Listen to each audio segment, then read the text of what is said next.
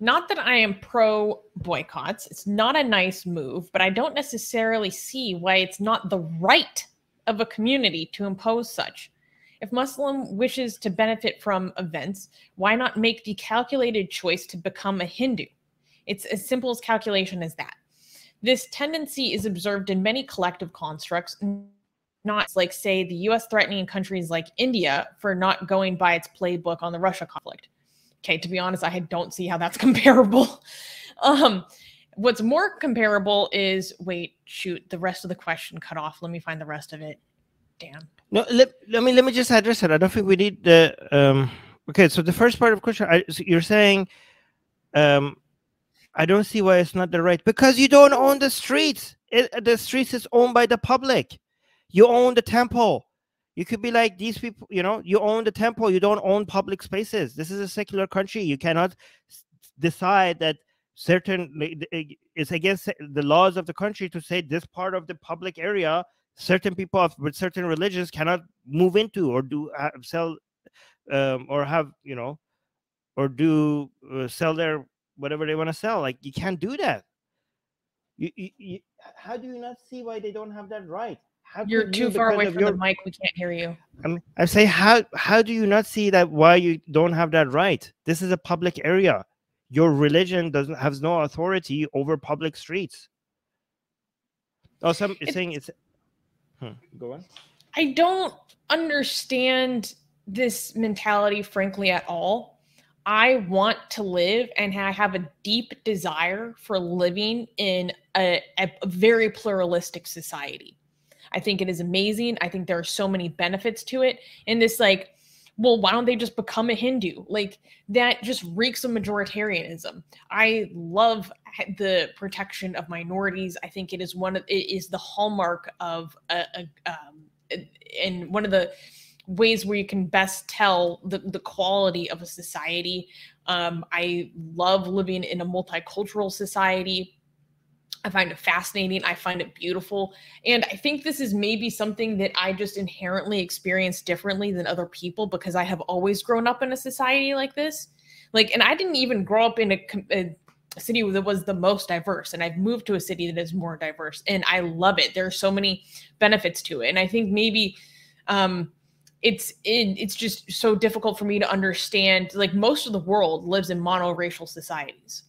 And that experience is so different. And I think when I think about it that way, like, xenophobic attitudes make a lot more sense, because to me, it is like so incomprehensible, because I'm used to being surrounded by people who are extremely different from me, and having it be like such a wonderful benefit to my life, and it enriches my experience so much that I really cannot understand people who just want like assimilation like this, that want people to be forced into assimilation, not because of they actually having an attraction or a felt inclination towards that culture, but because they're forced to be able to feed their family. Like, what? Like, people have had to make that calculation for centuries, and we do it for our own survival, but I don't necessarily think that's a good thing. It shouldn't be encouraged. I really don't understand it. I really don't understand it fundamentally. All right, so a few comments. Oxymoron saying from the parking area to everything is owned by the temples. Okay, the areas that they own, okay, they have the right to close it off to certain people. I don't know. I mean, unless they have anti-discrimination laws in India like they have in United States, right? Well, it is part of their constitution. Is it? Like, no, like for I don't know how it applies to the intersection of private property, but it is in their constitution.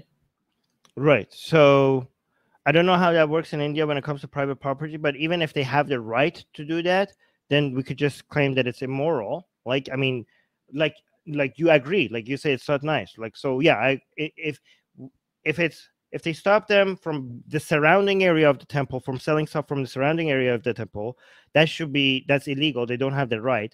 But if it's in temple properties, then they have the right. But that's, like you agreed, it's not very nice. Like, why wouldn't you want people like come, like, you have Muslims who are selling stuff to Hindus for their festival? Like, isn't that like a beautiful recognition of like Muslims coming out and like being like, hey, Hindus, like you're partying, we notice you're partying, like supporting the community.